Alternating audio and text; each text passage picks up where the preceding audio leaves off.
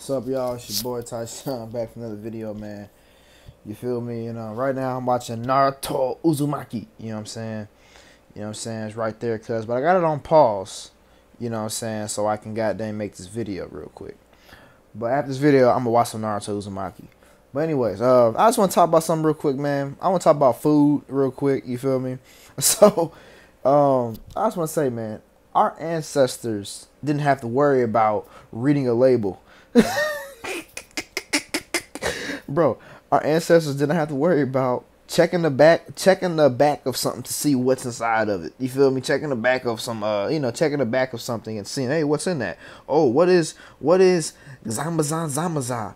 What is bling bling bling bling? What is Kimaka? I mean, like, they didn't have to worry about that. You know what I'm saying? They got food and ate it, and it was natural. You know, it was from the earth. They didn't have to worry about, you know what I'm saying, checking on the back of something to see what's in it.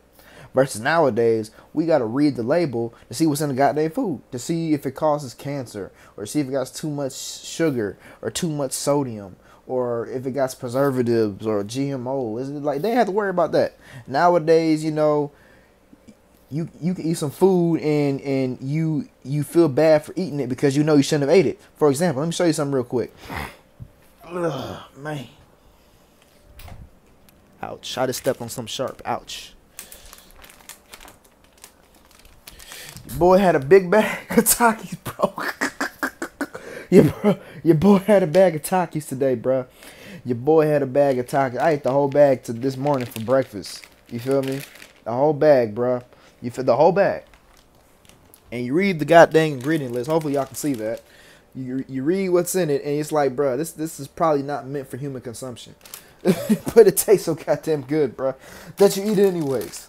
You feel me? So it's like, back in the day, we didn't have to worry about, you know, having to, you know, fight cravings and fight stuff like that, because everything was good for you for the most part. Only time, you know, only really complications you had was if you pretty much, I feel like, if you pretty much just ate too much food and you got obese. But you didn't have to worry about bullshit being in the food because everything was natural. You know, there was no factories, there were no GMOs, there were no steroids, growth hormones, antibiotics and stuff like that. Everything was natural. You know, you just ate what you want. You went and picked some berries and make sure the berries wasn't poisonous. You get some berries, eat the berries. You get some fruit, eat the fruit. You go hunt, you eat the animal. There's no GMOs in it.